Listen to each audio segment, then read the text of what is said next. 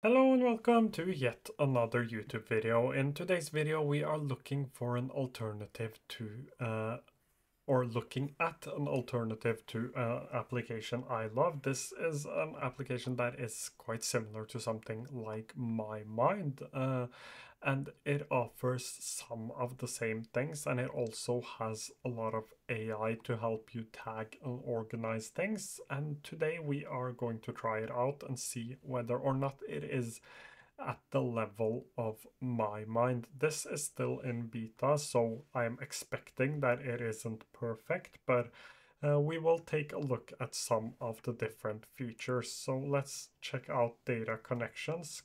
So you can connect a data source and it will stay synchronized with Fabric, get AI search across all of your data. So iOS screenshots, this is actually really cool. And GitHub stars, not something I would use.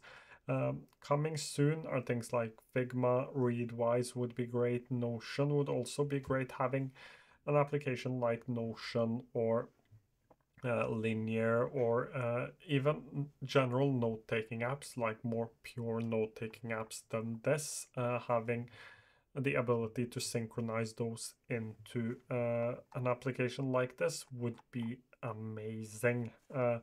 Local file sync, email, web history, OneDrive, and iCloud. So a lot they have to work on in order for this to all of these integrations to come, but Readwise, Figma, and the Notion one is the ones I would like the most.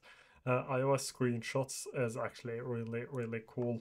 Now back to the application. You have the ability to migrate from another application. I won't do that, but you also have the timeline view, which just gives you a timeline of everything you have written down. So this is a note, and here you have formatting inside of those notes. Let me just do some markdown as well to show you that it works with markdown.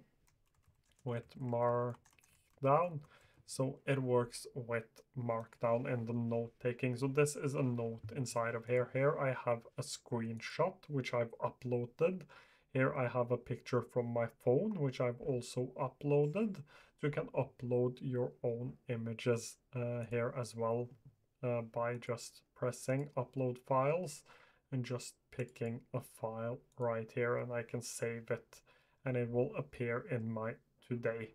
So this is my thumbnail from yesterday, and it will be uploaded into my inbox. So that is how uploading works inside of here, and you can create spaces. So similar to Mymind, they are actually calling it spaces inside of here as well. But this application, just like Mymind, wants you to use search to find what you are looking for. So just to test out the search, let's see how it works with colors. It actually works with colors as well. Let's do white. No matches, so not perfect, because this should show up. This should actually show both of my images. Let's also do some web clipping, because that is something it wants to help you do as well. Let's just try this. Right click and add highlight to fabric. Testing web clipper. So you get the you actually get the ability to add a comment here as well. Let's try an image as well.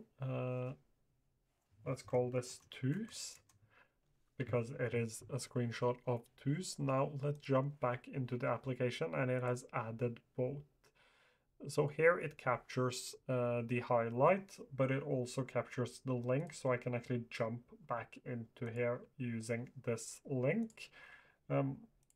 And I can also capture, and it does the same for the image. So you have the image here and you have the link as well.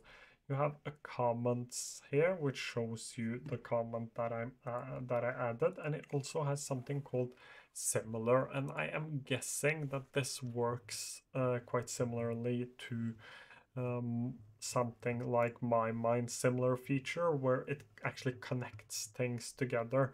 Also quite similar to Napkin. What this has that Mymind does not have is actually the similar feature also for notes.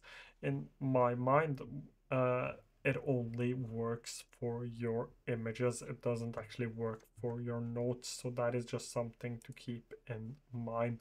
We also have the ability to add tags. So you have some organization inside of here.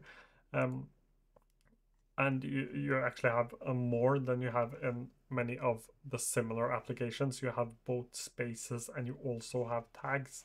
Most applications do not actually have any of those. I am guessing that the AI needs some improvement. Let's try searching a little bit more. Still can't find white. Let's see, color. Actually, let's try to search for twos. So it actually can search for the comments in here. That is something to keep in mind, which makes it easier for you to find what you are looking for. Let's try and search for the article. It has the word obsidian in it. So it shows this one. Does it show this one as well? It actually shows both of them. So the search inside of here is quite good. I'm not really a big fan of the user interface and just the way the applications look. The UI UX leaves something to be desired compared to, for example, something like Mymind. And the reason for why I'm comparing it to Mymind is because it is similar to things like Mymind and Raindrop. I would say more towards something like Mymind because of the AI. But I love the fact that it captures things so quickly. So just by right clicking and pressing add image to fabric, it will quickly add image to fabric, and you can add comments if you want to, or you can just not add comments at all. Let's see if it can search for text within images. That is also something I want to check out. Time stripe. It actually finds this, and it finds this as well. But I'm wondering why this shows up here. Let's try and search for dinner as well. Dinner. It can actually search for text within images, which is really cool as well. So I would say that this is the best application, or the closest application to something like Mymind. I still think that Mymind looks a lot better, and I will probably be sticking with Mymind for a while longer. But I love the fact that it has the similar feature for notes as well. You actually have to have 50 items in order for this to work, but I love the fact that it exists. I'm really excited about these AI or applications adding AI to help you find connections between things that you otherwise would not have, and AI that helps with serendipity inside of your note-taking app. Pricing wise, they have several different pricing plans, and they have it in monthly and yearly, just like every other note-taking application. But for the free plan, you get 250 megabytes of storage space. You actually don't get an AI assistant, AI recap emails, and data connections, so you don't get any of these for the basic plan. So I'm guessing in order for this to make sense with the AI, you actually have to pay for the basic plan. 100 gigs of storage, AI assistant, 100 answers. Still a little low. I still think that this is a little low, only having 100. So it is a chatbot, and only having 100 answers from your chatbot probably isn't worth it. But you get AI recap emails, you get unlimited spaces and unlimited items. Save websites offline is also really cool for things like articles. For the $12.5 plan, which is a pro plan, you actually get unlimited AI assistance. So think of this as a blend between Mymind and Mem. I think it is really, really cool. You get 2 terabytes of storage space, which is a lot, and you get unlimited of everything. With this one, you actually get 4 terabytes of storage space, but this is really, really expensive. This is the monthly pricing plan, so I think it is quite fairly priced. And this seems to be a blend between something like Mem and something like Mymind, but it still needs to develop in order for it to get to the level of something like Mem or Mymind. It is still in beta, but I love the idea of an application like this.